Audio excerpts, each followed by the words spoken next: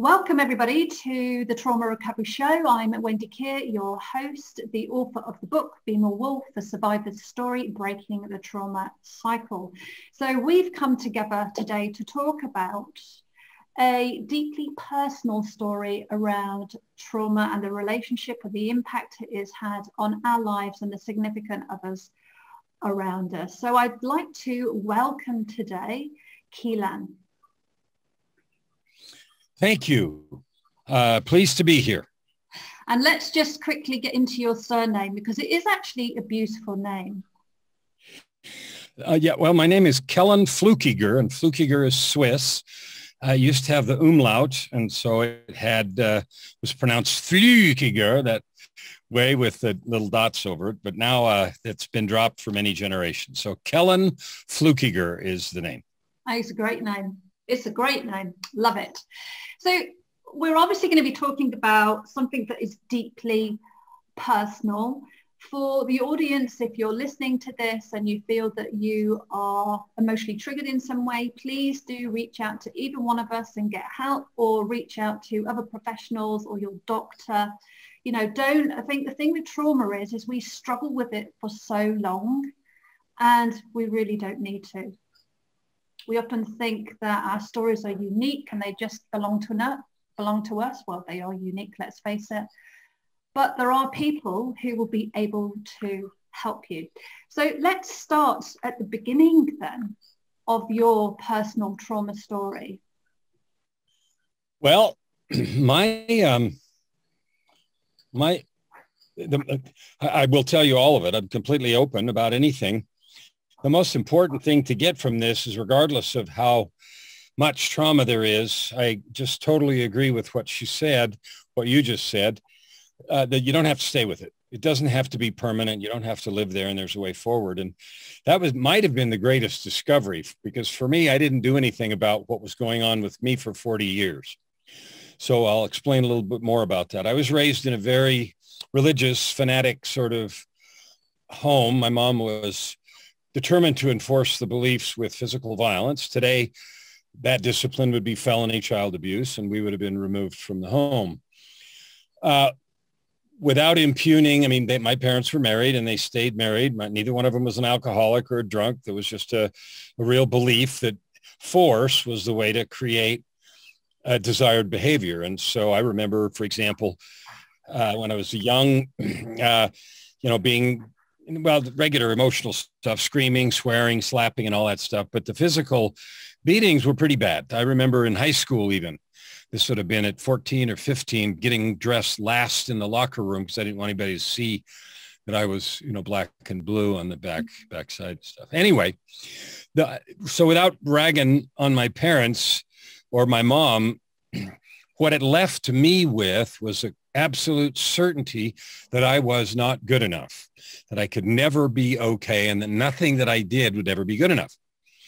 The other thing that was drilled into you, or me at the time, was you can't talk to anyone. This is all in the house, secret. This is how we live. Everybody else is bad. We're doing the right things, and everybody else that doesn't behave the way we do, they're all wrong. And thirdly, that you can't talk to anybody about the way you feel, because everybody that is a psychologist or counselor, they're godless pigs. And so you can't talk to them either. So I lived in this entire isolation. I remember as early as age 13,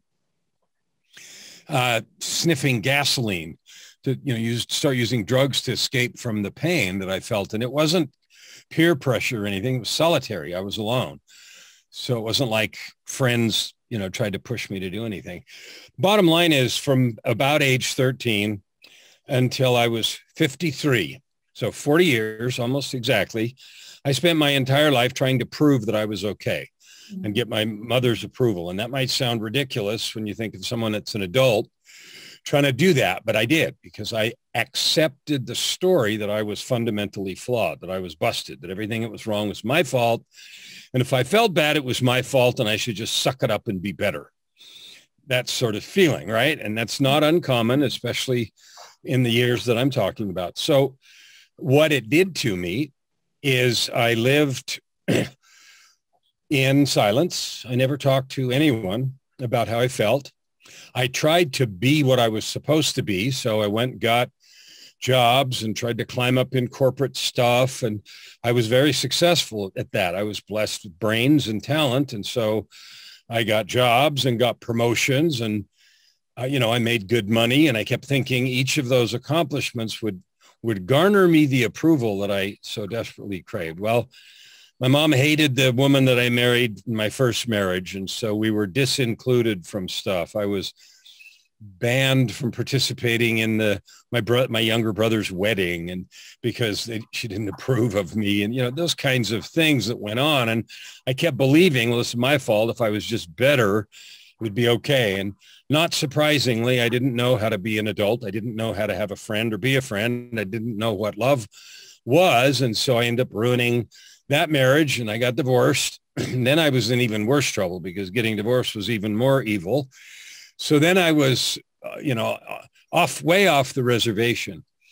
So then, of course, that led to repeated cycles of the same thing. I would sabotage my jobs. I would get another job, do better, make more money.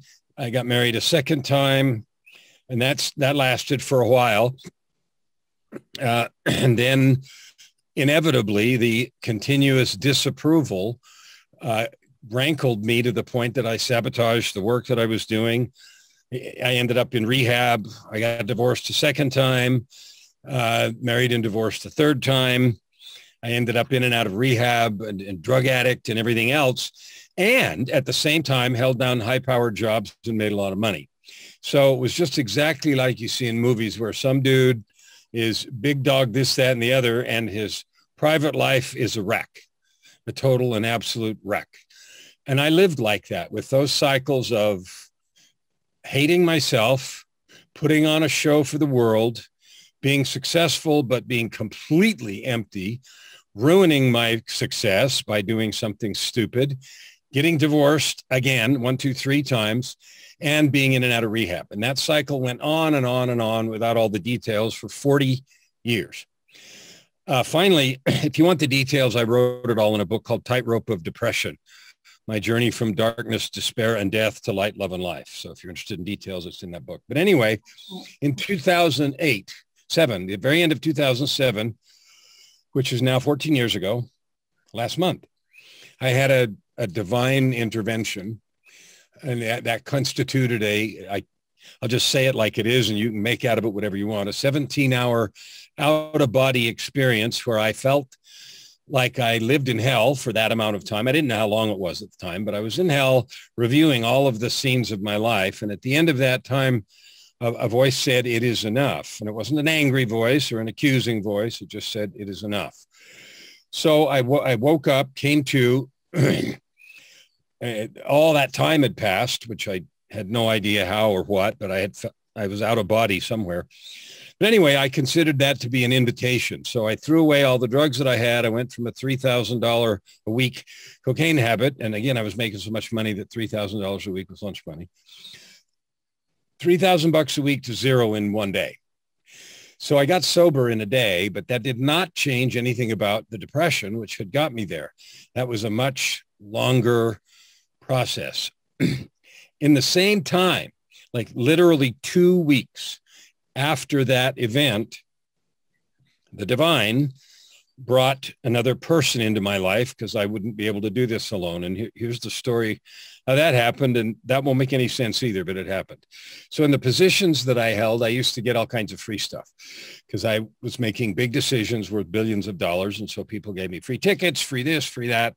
I suppose if I had allowed it to, it would have been bribes, but I didn't do that sort of stuff. But it was like everything else, like free whatever I want, dinners and tickets and whatever. So I got a pair of tickets to see Yo-Yo Ma. If you're a classical music fan, you know who that is. If you don't, you don't. That's fine. He's the world's most electrifying cellist. And by himself, alone on a stage, he can capture an entire auditorium. Anyway, I got a couple of tickets to see him. And of course, I was single again for the third time. And I always gave the other ticket away to somebody. And I said, who likes classical music in the groups that I managed? And somebody said, I do. And it was a woman. I knew her, but kind of whatever. And I said, have I ever given you anything before? No. Okay, here, meet you there. And so we went to the concert. We met there. Of course, the tickets were together. And halfway through the concert, and again, this was 2 weeks after that other extraordinary experience, I had this really strong feeling and a voice in my head that said, yeah, you need to marry this woman. And I said, you're out of your mind. I said, this is not happening. I've been a miserable, crappy failure. I don't even know how to do that. This is not right. So anyway, later we were backstage because, of course, they were backstage passes. And the feeling came back and then said, comma, and you need to tell her tonight. And of course, I argued again, but you don't win those arguments. And so I did, and it went about like you would have expected. Like, are you out of your mind? That kind of thing. 2 weeks later, she had her own set of experiences that convinced her this was right. She resigned her position. I left the contracts and money that I had that were worth millions, just walked away. I got to do something else. I've got to change life. I don't know how. I don't know what I'm going to do. And that was the beginning. And that was 14 and a half years ago. And so, or 14 years ago, a little over 14 years ago. And it's been that was a divine gift to help me through the long process of healing. And finally, I learned how to be a friend. I learned how to have a friend. I learned what it meant to love. She was the only sane person I'd ever attracted into my life, and I didn't do anything. It was a gift. The other people I'd been with, there was nothing wrong with them except they had their own piles of problems. One of them's mom had committed suicide. One of them had been her stepdad had been an abusive alcoholic. And I didn't know what that did to anybody. I didn't know anything about anything. So I didn't do anything at all about any of it. And of course that contributed, along with my depression and lack of skill at being anything except go make money, had been contributing to wrecking all the relationships. So that's for the last 14 years, I've spent all of my life figuring out one, and this is the learnings, if there are any. One, I'm responsible for my own life. I don't care what happened before. I don't care that I wasted. I don't consider it a waste. I wouldn't trade any of it away, but it took 40 years for me to wake up. Okay. That means that from then on, I'm 65. So it's been 14 years now, roughly. I have the opportunity to do all the good that I can. So taking responsibility was the first thing I chose to do. Second was I refused to quit. That characteristic was the thing that helped me during my corporate stuff. Here it now became finally is an advantage. Like, I'm not giving up. I won't give up. These things have happened for a reason. And so gradually over time, I began to talk to somebody. So that was the other piece. I start talking to counselors and telling them what happened and describing to them in complete detail all the things in my life. And one guy said, I'm surprised you're still alive. And I said, well, I've tried suicide twice. And so we went over that. And another guy said, there's no question you've been dealing with MDD, major depressive disorder, your whole life. I'm just surprised that it hasn't crushed you. And I said, well, obviously God has other plans. So that process, I began talking to people. Then I wrote books, started writing books. I wasn't an author. Didn't even think about being an author until after all this happened. And since then, I've written 13 books. I've got 7 and more that I'm in the process of working on. And someone might ask, why don't you do one at a time? And the answer is, I don't know. It doesn't work that way. So I've got 7 more that I'm working on right now. And I will probably publish 2 or 3 a year until I don't breathe anymore. My mission and my purpose now is to help every single person who's had any kind of trauma understand nothing's permanent. I don't care where you've been. Start today. You can say it nicely, or you can slam your fist on the table and say you've had enough.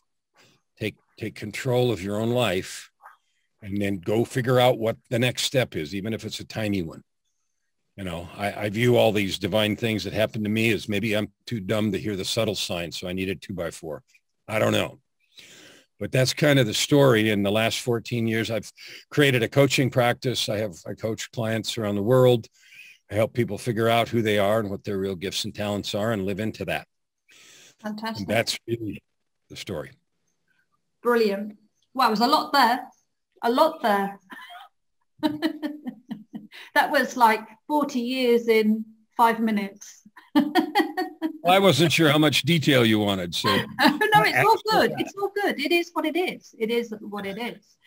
I love what you were saying about the resilience piece. I can really relate to that. And I think the more I'm speaking to people, the more I'm realizing actually that the resilience piece is a common thread that exists, maybe not the right word, but people who have been through a lot of trauma, they are extremely resilient. They will get knocked down, get back up again, go full force, get knocked down, get back up again. I think that get knocked down, get back up again is some of the chaos that exists around trauma. About, you were saying that you were very successful in your corporate life, and then you'd sabotage the job or something would happen. I think it's almost feeling like resilience, we put ourselves, or these situations manifest around us, and we're constantly getting knocked back down and building resilience and pushing forward. Well, I finally decided the thing I was addicted to wasn't any substance. Whatever substance was handy would do. Alcohol, any drug, doesn't matter. Whatever's handy will do. I finally figured out what I was addicted to was self-loathing, which came from all that early experience. That was the conviction that I wasn't okay. I was fundamentally flawed. I wasn't good enough.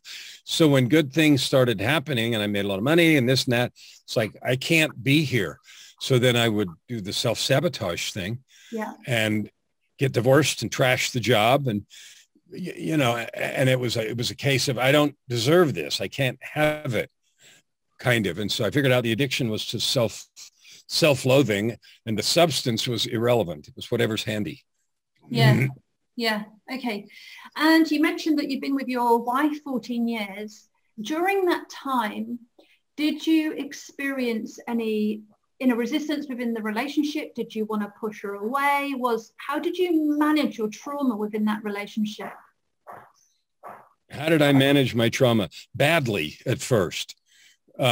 I have asked her many times. I mean, people in the office knew the rumors. They knew that I was doing drugs, and they knew that kind of stuff.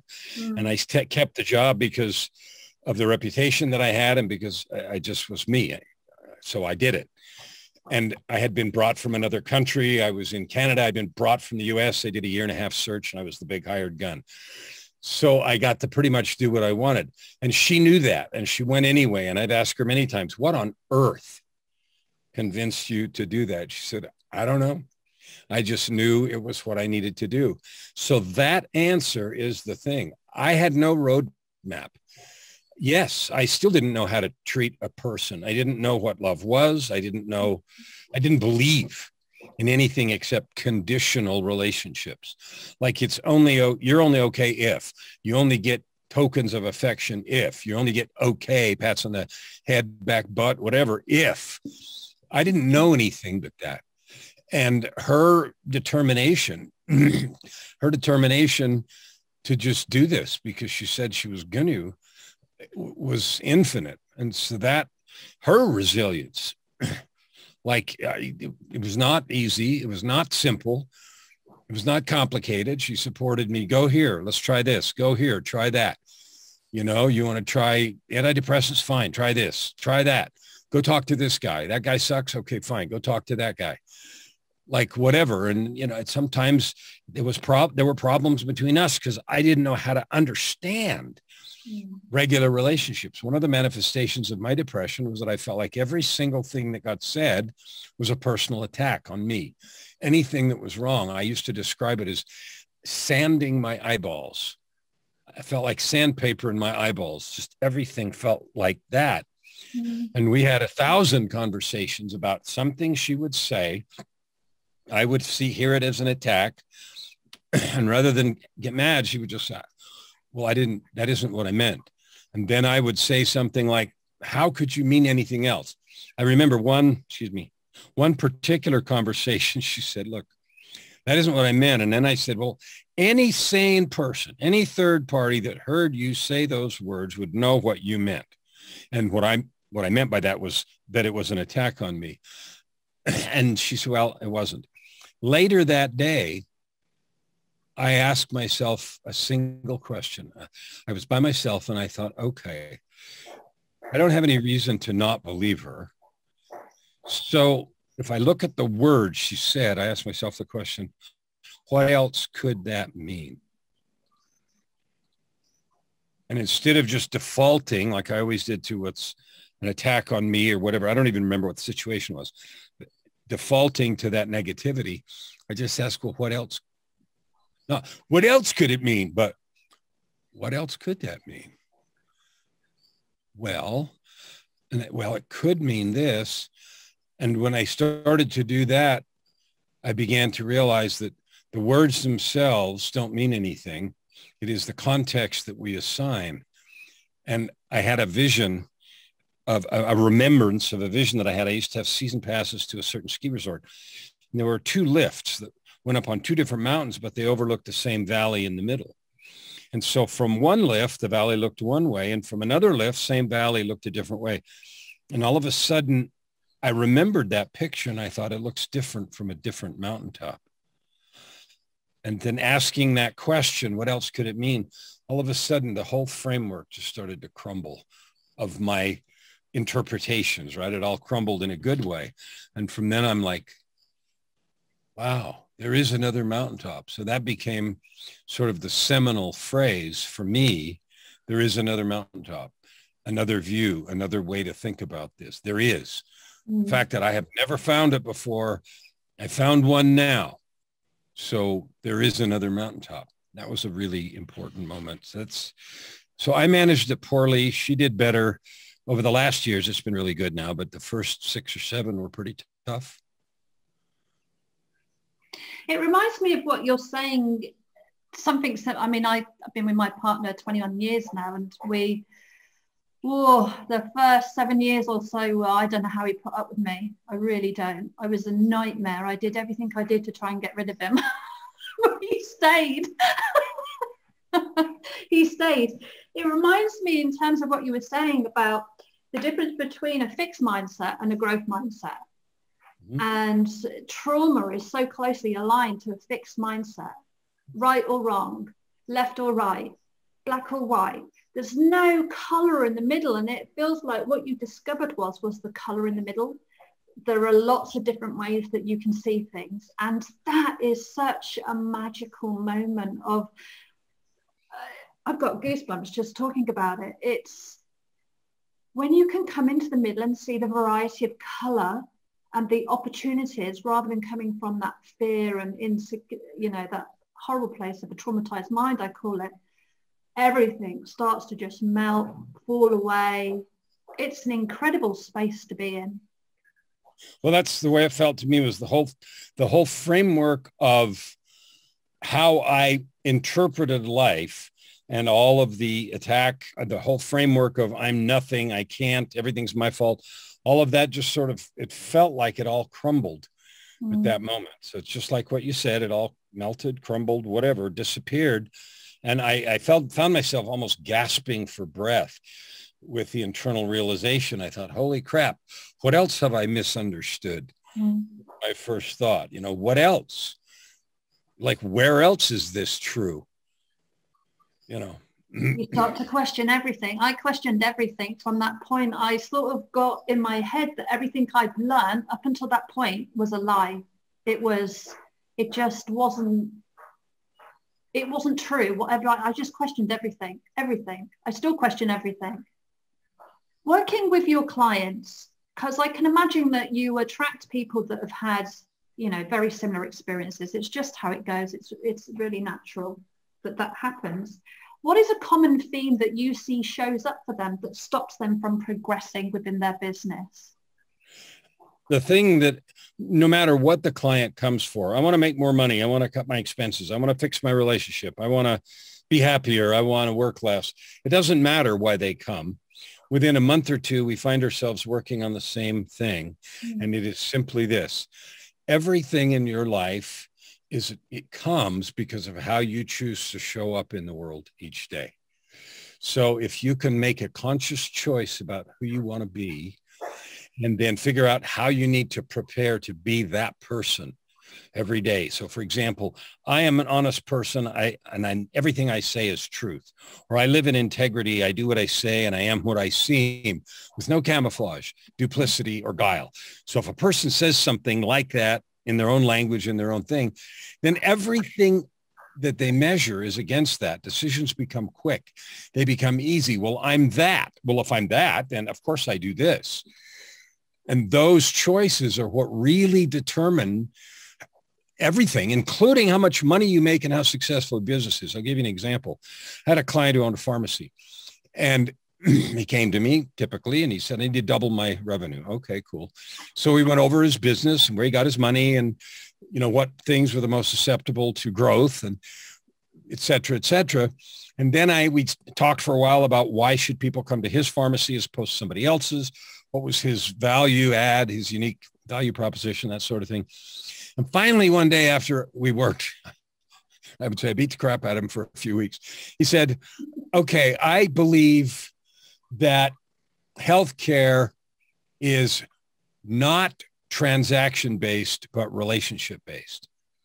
And I spun around and I said, we can sell that.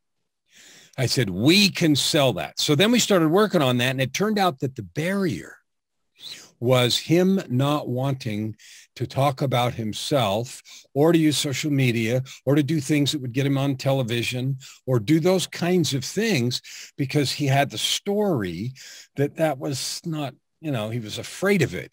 And so again, and then we fixed that, and then he made more than double, and on and on. But the thing is, it wasn't anything about knowing what to do. It was, he was not doing what he knew. And so when we finally teased out the thing that he was willing to stand on, I believe this. Okay, fine. The thing that kept it or slowed it, made it slower to go, was the story about what he should and shouldn't do, which is what you were talking about, the whole should and shouldn't thing. As soon as we got that fixed, then it's like he was all over the place, and his business exploded. Yeah, that's a great example. Visibility is definitely one of the biggest things that I come across. Self-worth and visibility. And if those are missing, it makes it so much more difficult for a person to thrive. They just get stuck in this perpetuous loop of doing exactly the same thing day in and day out, same problems day in and day out, same triggers, without being able to move past it. So it's such an important thing. And I think you're right. I don't think it matters whether you're an entrepreneur, whether you're a CEO, that's just, it's a life lesson. Yeah, the way I describe it, and people can describe it lots of ways, it's just a choice of who you want to be, and making that declaration, and then choosing if I'm that, then how do I prepare? How does that being, a being that has those characteristics and qualities, if that's who I am, how does that show up in the world? Like at work, at home, talking to friends, when you're clear about who you decide that you are, not because somebody told you. You don't need anybody's permission. That's a personal declaration of who you want to be. Okay, if that's who you are, how does that show up in the world? Those answers are really easy. Oh, well, then I do this and I do this. Okay, cool. Let's do that. Yeah, it's a conscious decision rather than doing something on automatic pilot, defining and acting that way until it becomes second nature or first nature. Is it second nature or first nature? I don't know, whichever one it is. Whatever it is. Think about it. The key for me is you don't need anybody's permission. Yeah. And in fact, if you think you do, then it isn't your own declaration. The declaration has to be who you want to be in the world. Why? Because I said so. Good enough. Earlier on, brilliant. I mean, earlier on, you said that it took you 30 years to have the realization that it all came to head, everything. What are some of the signs? Because I was in trauma denial for so long. What are some of the signs, do you think, that people can look out for who don't realize that what they're experiencing actually is trauma? They're living with trauma, but they haven't being able to grasp that actually that's what it is. It's like there's a disassociation between, no, this is how it is, it's okay, it's fine, I can deal with it. I when I work with people, I just ask them if they're happy, not if they tolerate life. Are you happy? Is what you experience day to day happiness? Do you smile? How is your heart feeling? And if the answers are not, if they're either, well, it's okay, that may be true, but it's telling me and you, then we talk about that. What is okay? What would it be like if we're not okay, but great? Like, what does great mean? If that's a 6 or a 7 out of 10, what would 10 look like? Like, what would need to be happening? And they might say, whatever, have a lot of money, have this, have that, have a better relationship. Okay. Like, nothing is too outrageous. That's fine. Why do you suppose you don't have that right now? Why do you suppose it's a 6 or a 7? You're settling. Like, if you really want that, okay, fine. Why don't we have that right now? Like, what's in the way of that? And I talk about it like it's over there. Yeah. Okay. Like, what is in the way as you go to that place? All kinds of things come up, economy and circumstance, and I have no choice, and I'm too old, and my time's passed, and I have all these obligations, and blah, blah, blah, blah, blah. And the answer is, yeah, you do have all those obligations. Yeah, you are 30, 40, 50, 60. You are. Cool. Does that mean, no matter what, that you have to stay right where you are? What if you did this? Well, I can't do that. Why not? Well, but you could. Well, I could, but then this and this happens. Is that bad? Just being in the question, like, and acting like whatever. Yeah. Okay. Yeah. Nice. I love the simplicity of that. It's fantastic, because then you can get into the story, and then you can start challenging and shifting perspective. It's lovely. Really lovely. To start with, I always treat it like it's over there. Like, what is that thing that's in the way? Like, what is that? Oh, well, who said you were that? Well, I'm not organized. I'm this. Okay, cool. Who made that rule? Yeah. That's one of my favorite questions, is who made that rule? Well, I guess I did. Okay, cool. When did you make that rule? Do you suppose we can unmake that? Could there be a scenario where that is not the rule? Just explore possibilities in a sort of light and easy way. Nice. Until they come to the place they realize that, number one, they made the rules. 2, they're ridiculous. 3, they're vaporware, and you can do whatever you want. See, here's the thing about recovery, I think, is it just does not need to be complicated. Actually, the easier and the more simple you make it, the easier it is to navigate, to move forward. It doesn't need to be complicated. I have a friend who is a client, also a friend, but a client. Is not an active client now, but this individual had been on antidepressants for 20, 30 years, and they were acting like a person on antidepressants, like barely getting by, barely. And they wanted to change, or at least they thought they did. When we talked about, well, have you explored this? Have you tried, changing things? Have you tried this?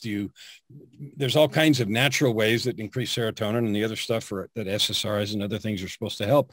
meditation, light levels, how much you sleep, and on and on and on. Are you optimizing those things? Have you played with it? Like when I took, they tried me on a bunch of different antidepressants. I tried this and that, and I noticed right away, this one makes me sleepy. This one does this one does that. Okay, well, what else can I do? And that's what I mean by take ownership. Like, this is my life, and I'm going to play with all the tools until I find some that work. Thank you very much. And this person had sort of abdicated everything to the pill. Yeah.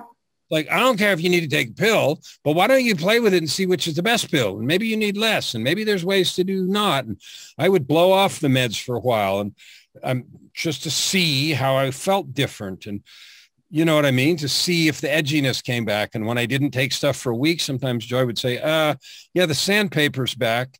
I'm like, okay. So we noticed this and we'll try stuff. But that was an active process. Yeah. Yeah. It is that conscious piece, isn't it? It's about becoming conscious. And, you know, trauma for me has been holistic. It hasn't been one thing. It's been a multitude of different disciplines, a multitude of different things that I have to use to on a daily basis to manage. It's not, trauma is still part of me. I just manage it. It will never disappear completely. The emotional feeling, the emotional, you know, that real deep emotional connection to it, the rawness of it has subsided. But for me, it's been a very holistic, you know, a bit of this, a bit of that, that works, that doesn't work, this works, and building I call it a ritual, a routine around that. It's funny because when I wrote my first book about my journey of depression, I wrote this one, Tightrope of Depression, My Journey from Darkness, Despair, and Death to Light, Love, and Life. I didn't think I was going to write any more about it. And I told the story of my childhood and the divorces and the drugs and all this and that, and the divine intervention and everything else. And I thought I was done. And about a month or 2 or 3 after I was done, I thought, I guess we're not done. This is an ongoing process. So then I wrote volume 2 called Down from the Gallows. Wow. The Gallows, the myth, the truth, and battles of a creative with depression. Wow. And this is like 100 vignettes of ongoing process doing what you just described. And finally, I realized that it's a trilogy, and the third one will be out the end of next year. I promise. Wow. 4, but there's going to be a third one. And with each of those books, I've written an album of original music with 11 songs on each album. Yeah, telling the story, songs about this stuff in the books. You're frightening me. You're frightening me because I'm writing a book, just about to finish it. And it's the first book, I think, well, I don't know about you, but for me, it's been such hard work. And I'm like, I'll never write another book. And you're like, you're on your 4th one. I'm like, oh my God. Well, I've written 13. So what happened is I developed the process. I developed the real process. And then I wrote the book called The Story Arc, Practical and Persuasive Magic for Speakers, Authors, and Storytellers. Wow. Brilliant. The book about writing books. Awesome. You couldn't stop. No, well, now I run seminars. Some of my clients are authors, and so I help them figure out how to write compelling books. I don't really work with authors writing fiction, and it's not about writing, you know, Dune or whatever, but people that are writing nonfiction about their life and that kind of thing. I wrote it because I didn't find anything that was helpful, and it was this great painful process, and I thought we don't have to do that. Maybe this is the last thing we should finish on then, and that is about the power of stories and how once we awaken to how much trauma we've been through and we can take ownership, we can start healing it from the inside out, is the power we have to change and rewrite our story and to create the outcome we want rather than our trauma dictating on automatic pilot the chaos we find ourselves in. I love that description and phrasing. Tomorrow will not be a repeat of today unless we let it. Tomorrow is always blank. You have the stories. You have had the trauma. It shaped you the way that it did. No one's arguing with that. The question that I have to answer, you have to answer, all of us, is, am I going to allow the lineup of blank tomorrows be a repeat of the past? I have allowed that for a day, a week, a month, a year, a decade. Okay. Today, I'm going to alter the trajectory just a little. Let's see where that goes, because tomorrow is blank. I do get to change it even a little. Like one of my favorite authors, Nathaniel Brandon, does it this way. He says, what would happen if you took like 1% more responsibility for X tomorrow? What would that look like? What would you do different if it's just 1%? Well, that's not hard to figure. Well, I do this a little different. Okay, do that. See what happens. And play the game. You know. And that's and if you think of 2 paths, one is predictable. You're going to always get the same outcome. You're always going to end up with the same story. But if you just take it a little bit off, you create a completely different story, which you're more in control of. It's mind blowing. That to me is the most important part of all this. You have control. And the minute I go to the place of, I had no choice, I've lost. I've abdicated my right to choose, my sovereign and divine right to determine who I'm going to be. And I don't control anybody else's actions, behavior, whether or not for 2 years after I got sober, many of the kids didn't believe I was sober. So they were mad at me and said I was hiding it and lying and still a drug addict. And I'd been clean, like squeaky clean for 2 years. They wouldn't buy it. I can't. And that used to kill me. I used to make it really hard, but it's like, what do I have to do? And the answer is nothing. I don't have to do anything. I'm just going to be who I am. And I'm going to be at the best I can and full of love and open. And when you're ready, then you're ready. I don't control them. I can't make anybody believe, not believe, jump up and down, dance, or do anything else. I'm going to do what I need to do so that I can add good to the world, so I can realize my divine potential. I refuse to be locked up in the old path. I won't go there. Yeah, it makes such a difference when you take personal responsibility for yourself, your own emotions, because then that filters outwards. Otherwise, you're just reacting to other people and trying to be someone you're not, when you're never going to be able to answer those questions anyway, because that's a trust thing on their part. Yep. Yeah. Well, I just want to say I really appreciate you sharing your story. It's been absolutely fascinating, and I hope in the future that actually we'll be able to come back together and maybe talk about one of the other books in terms of, you were saying that it's a continuous journey and that, it's it pops its head out and goes, hello. Volume 2 is really hard to write.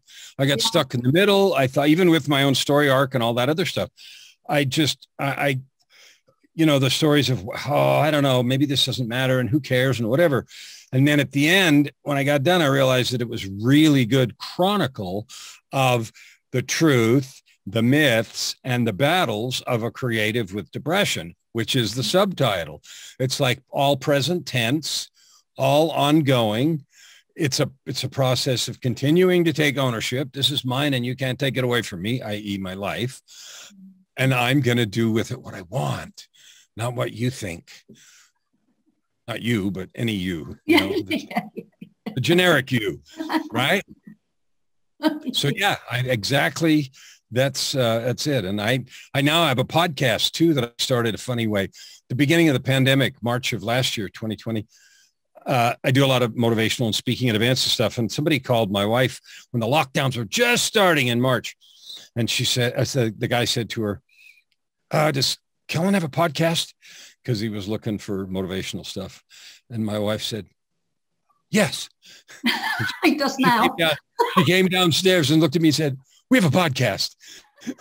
So I started that in March of last year, and I just recorded episode 480 something. So I have 400. I know. I was like, what? Daily 15-minute podcast called Your Ultimate Life. But here's the thing. This reminds me of what you said earlier on about resilience. That's resilience. That's your resilience muscle that's just gone, yep, I'm on it. Let's do it. Well, it's funny. We have a podcast. What? I can't believe how many shows you've done. I nearly fell off my seat. I was like, oh my God, that's commitment. That's absolutely awesome. Okay. Well, I wasted a lot of years, so I'm excited about the opportunity to do good. Yeah, one of my absolutely. favorite phrases is add good to the world. I mean, everything we do, we add something besides carbon dioxide, and we might as well choose to add to the world. So remind me of the podcast, remind me of the book, and reminds me of how people can get hold of you. Okay. The podcast is Your Ultimate Life with Kellan Fluckiger, and you do have to spell the name right. It's on all the podcast platforms, Apple, Amazon, iTunes, Deezer, Spotify, blah, blah, blah. The book, the one about me, is all you really have to do is go to Amazon.com and spell my name right. And there's a whole bunch of books and a bunch of music and a bunch of other stuff. But the books we talked about today are Tightrope of Depression. And the other one is Down from the Gallows. And to get a hold of me, I got a website, www.kellanfluckiger.com. Social media. I'm really easy to find. There's only 2 Kellan Flukigers out of 8 billion people. And the other one's my son. There aren't any more. If you put that in Google, there's only me. Awesome. And all my stuff. So love that. Not hard to find. Last and final note, I know you've already covered this, but what is the one thing you absolutely want people to take away? That you, no matter where you've been, no matter what has happened to you, and I don't say that lightly, no matter where you've been and no matter what has happened to you, it is never too late to matter and to have big impact as you discover and manifest your divine gifts. Lovely. Thank you very much. And thank you so much for your time today. And I appreciate you for sharing your story with us. Thank you. We'll see you again.